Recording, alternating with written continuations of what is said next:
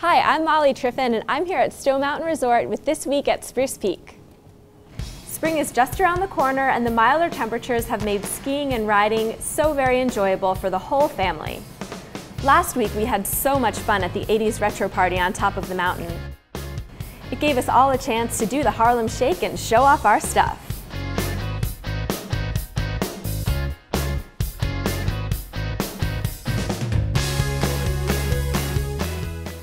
Coming up, we're all excited about the Eastern Cup Finals on March 20th and 21st.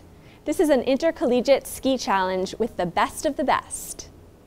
On the 23rd of March, we once again welcome the Trip Dance Company for its third annual fundraising performance.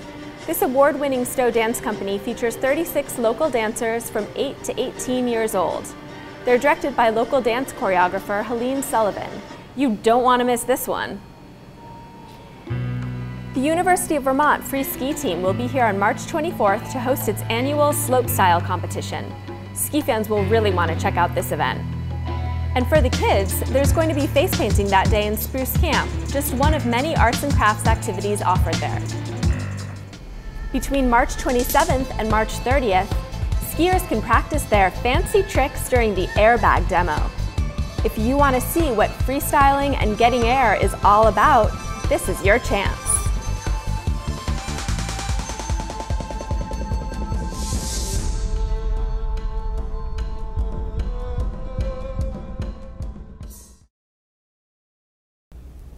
One of the more popular stop-offs on the mountain is the Alpine Club, where Stowe Mountain Club members gather. Let's head in and meet the director, Ron Philo. Hi, Ron. How's it going? So tell us a little bit about what it's like to be a member of the Alpine Club at Stowe Mountain Resort. Stowe Mountain Club isn't so much of a what or a where, it's a who. The group of people that we've assembled here love this place. They love all of the opportunities that the place presents, and they love sharing it not only with their friends and families, but with one another. Stowe Mountain Resort is obviously a four-season destination, and Stowe Mountain Club is no exception.